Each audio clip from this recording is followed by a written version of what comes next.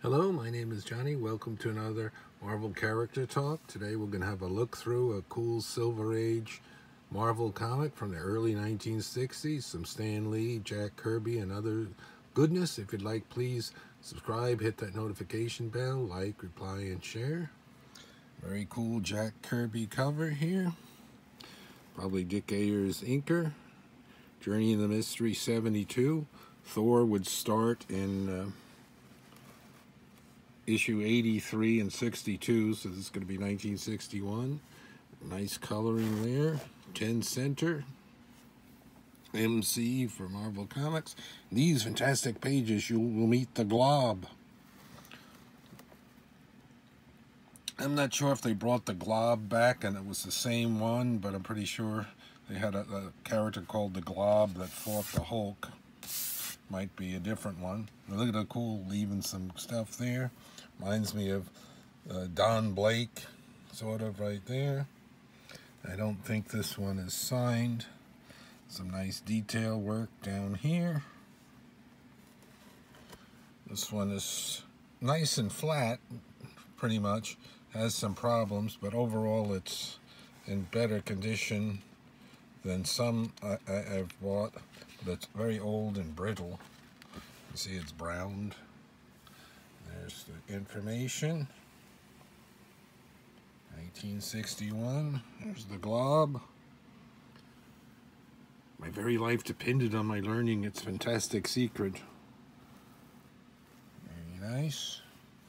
Usually it says Stan Lee and Jack or signed, but I don't see that right there. We might see some type of credits as we flip through. We're not going to read it word for word. We're just going to look through and get to some of the other stories too.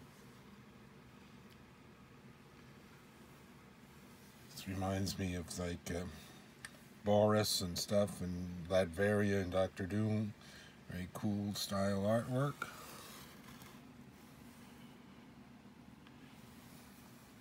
Look at that. That looks like the back of Reed Richards' head. That style art. There's the page count there. Be careful trying to get these pages.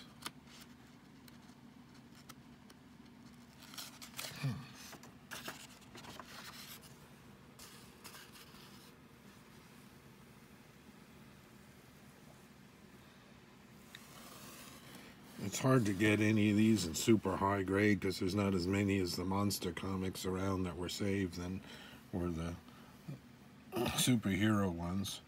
Sometimes I see these in the sold section for CGC. A lot of them are in the 2 point something, 3, 4 something grade. Hardly ever see one that was sent in super high grade. Don't know what this one would be. Maybe it's a 3 or a 4. Who knows? I could just go in by the cover, but and then the page, this was definitely not off-white to white or white. I don't know if it's cream or if it would even be even darker.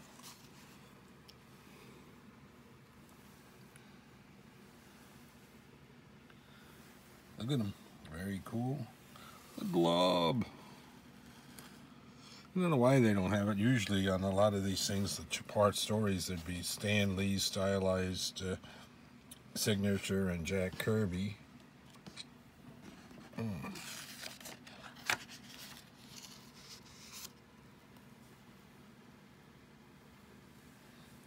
the future, I'm going to do have a larger space, lay out the collection of some of the monster books. I don't have that many, but of Journey in a Mystery, Strange Tales, Tales to Astonish, and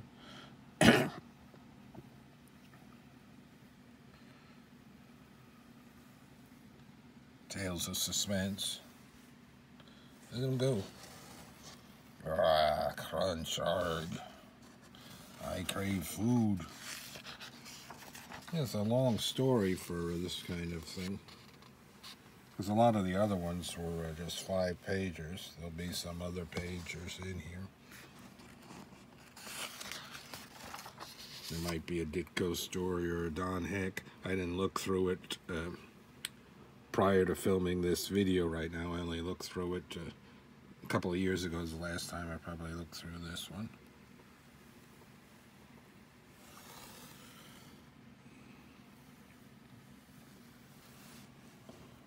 These are always kind of expensive to get loose.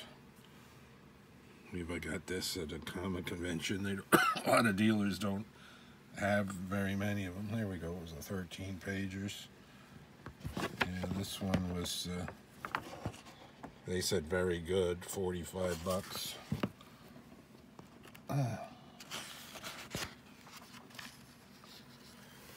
Patient in Room 3D. This artwork, I'm not sure. That looks like Ditko right there.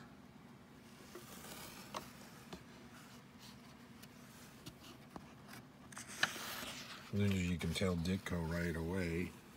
But this also looks like it could be someone else. Or it's an inker over him.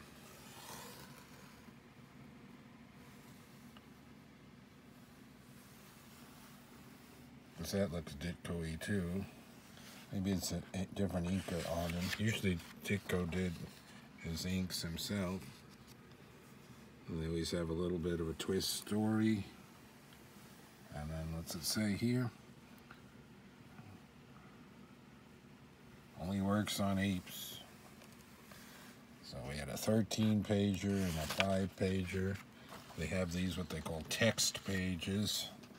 There's 2 of those, and then here we go. This one, definitely a Ditko. He always had his little signature there. Sometimes there'd be the Stan Lee and then Ditko. Will this be the end of the world? And this is written by Stan Lee, the words, they just don't have it in there.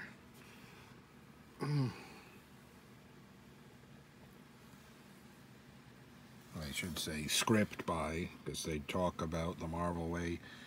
Ditko would do everything, and then Stan would fill in the where you want to put word balloons and words. Oh, look at that. This is like Twilight Zone time and so forth. So was that editor's note? No, we can't explain it any more than you can. It's the way it is told to us and made us sit back and wonder just as you too will wonder. Cool. It's slightly different ads here before they got to the comic. 62 year. Here's the back. Always featuring that. Like I said, not too bad for that. And a great Kirby cover. I keep it in a Mylar. I might send these in someday. Some of the other ones to have them slabbed to protect them. Looks pretty nice. And I'm sure they've collected these stories in other omnibuses and trade paperbacks over time. I have a book I think I did a video of. If I can remember it, I'll leave it at the end, or else I'll give another this type of story at the end, where they reprinted and talked about some of the early monster fantasy comics that they did in the early 60s, right before they switched over with Fantastic Four and Thor and Iron Man and Hank Pym's Ant-Man and so forth. Till next time, more Marvel character talks. Thanks for taking a look through this comic with me.